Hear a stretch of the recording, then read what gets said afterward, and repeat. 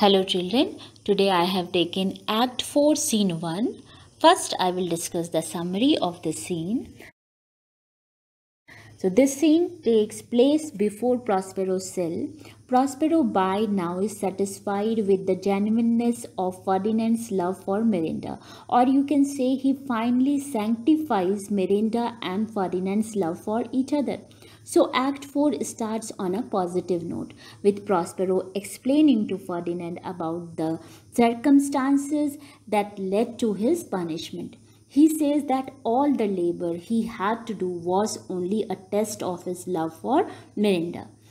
He offers Miranda's hand as a reward for the sincerity and sense of responsibility shown by Ferdinand, and says that in due course they would get married. He goes on to describe Miranda's qualities and how precious she is to him.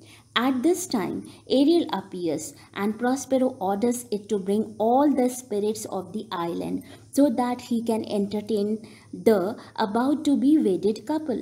And also he wants to show to Ferdinand and Miranda a specimen of his supernatural art. Then begins a masque in honor of the betrothal of Ferdinand and Miranda. For masque, Shakespeare chooses Juno, Ceres, and Iris, while Venus and her son Cupid are predominantly absent, since they symbolizes passionate love, whereas the dramatist Shakespeare wanted to portray innocence, and he does make goddesses appear who promise both prosperity and fertility, appropriate for a royal couple. So various spirits appear as goddesses. This is an evidence of Prospero's superior magic skill. A masque is staged. Iris, the goddess of rainbow, Ceres, the goddess of agriculture, and Juno, the goddess of heaven, come and bless the couple. Ceres wants an assurance that the function will not be attended by Venus, the goddess of love, and Cupid, her son, because she has always been avoiding their company ever since Pluto, the god of death, carried off her daughter Proserpina with their help.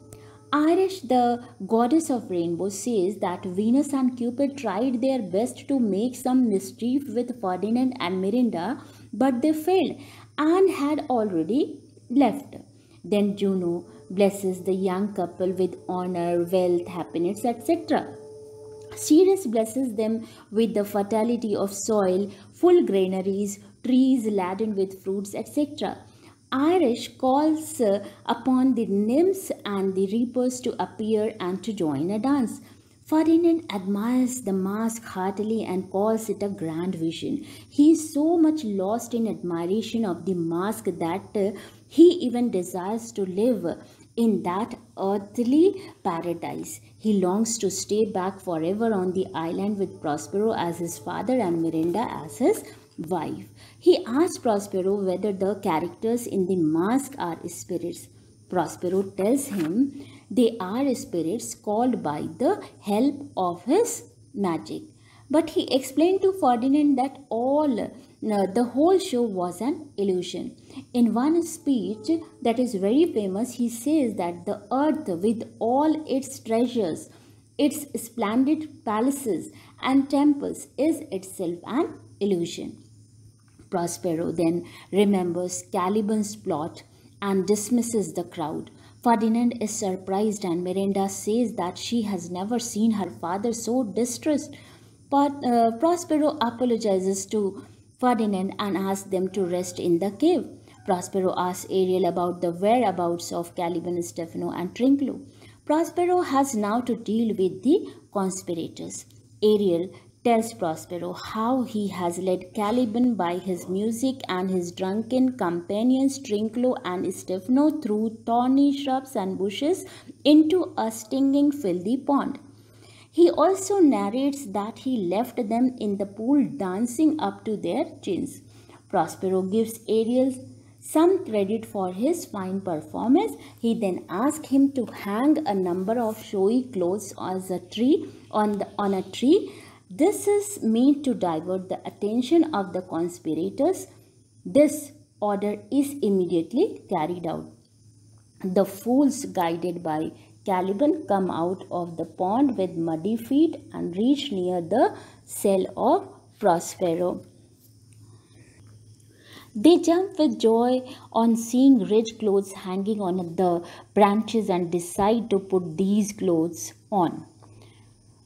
Caliban tells them not to waste their time on the clothes but go ahead with the plot to murder Prospero. But Stefano and Trinculo do not pay any attention to the appeals of Caliban. Instead, Caliban is loaded with these clothes to carry these for them.